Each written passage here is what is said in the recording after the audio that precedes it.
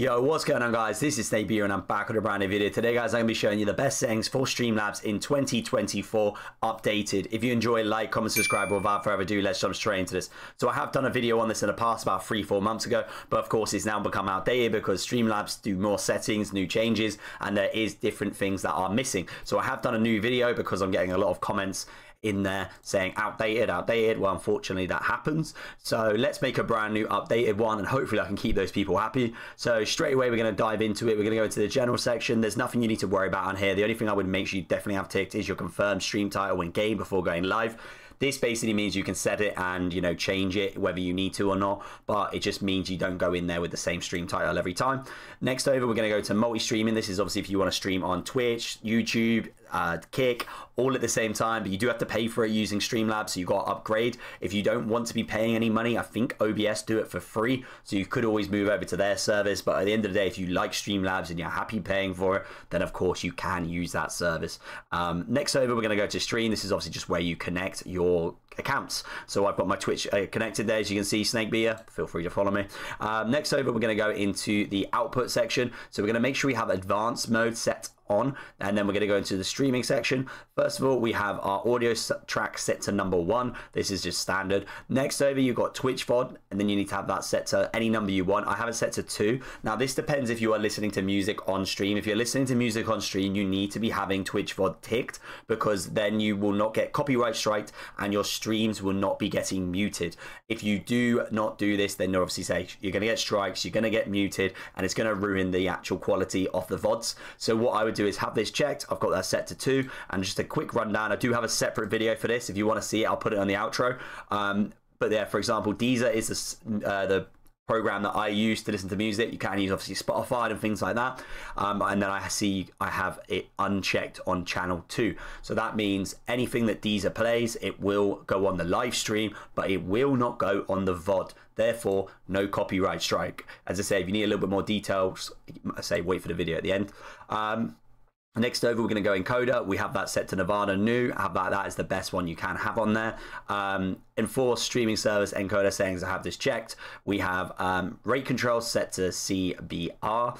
The bitrate, have this set to 6,000. Don't go any higher or any lower. 6,000 is a sweet spot. If you have it too high, then people are not able to watch the streams, and then obviously if you have it too low, then it's going to start affecting the quality. It's going to look fuzzy and rubbish.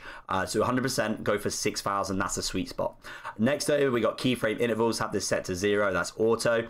Presets, you want to have it set to P7, slowest best quality, because this is the best quality you're going to get for the stream.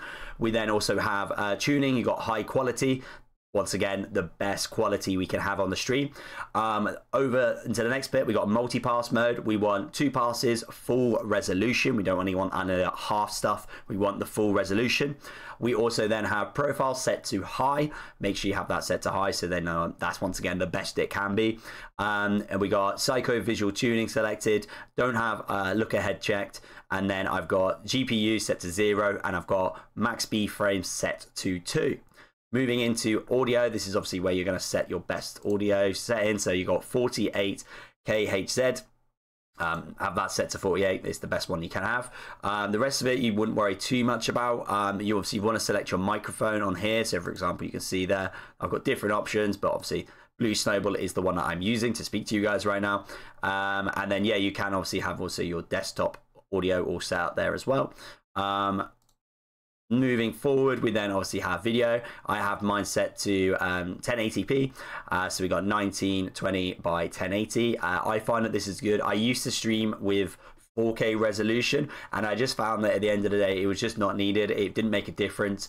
If you're streaming on something like Twitch, it is going to just bring it down anyway. I don't know about YouTube. I think YouTube does allow you to actually stream in 4K, so you might want it higher up if you are streaming on that service, but definitely on Twitch there's no point, because you're not going to get any higher than 1080p. So yeah, I 100% would just keep it to that. Then obviously the output is going to go to 1080 again. Your downscale, you're going to have that set to sharpen scale 32 samples, and then your FPS is going to be common FPS values, and you're going to have that set to 60. 60 once again is the best.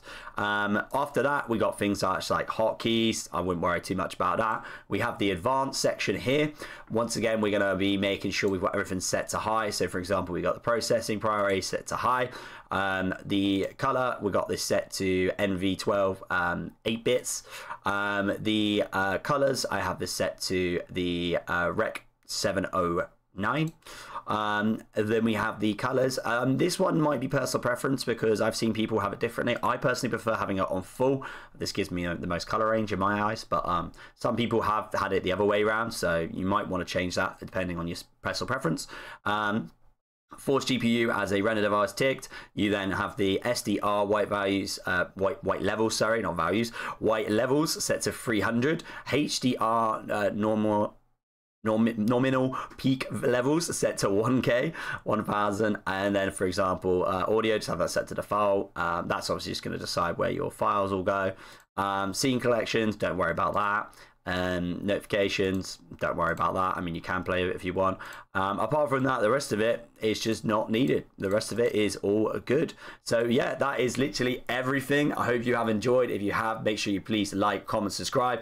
Yeah, any questions, I'll pop them down in the comments down below and I'll try and help. But yeah, I will leave in the outro in a second the video for the VODs if you don't want to get copyrighted. So yeah, without further ado, I'm going to shut up and I'll see you all in the next video.